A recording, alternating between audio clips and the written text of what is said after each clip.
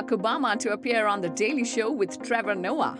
Barack Obama will appear as a guest on the November 17 episode of The Daily Show with Trevor Noah. The episode airs on Comedy Central at 11 p.m. In conversation with Noah, the former president will discuss the Obama Foundation Democracy Forum and critical issues facing America and the world today. The interview will be Obama's third with Noah and his first in studio. He previously appeared in a 2020 virtually taped episode and did one of his final interviews as president with Noah at the White House. The interview comes the week after the midterm elections that won the Republican Party control of the House of Representatives, ending 2 years headed by the Democrats, and just days after Obama's successor, the twice impeached Donald Trump, announced his bid to return to the White House in 2024. The Obama interview will also mark a highlight for the end of this era of The Daily Show. After taking over from Jon Stewart in 2015 and rising from Hollywood anonymity to stardom in the 7 years since, Noah announced in September that he'd be exiting the Comedy Central stalwart.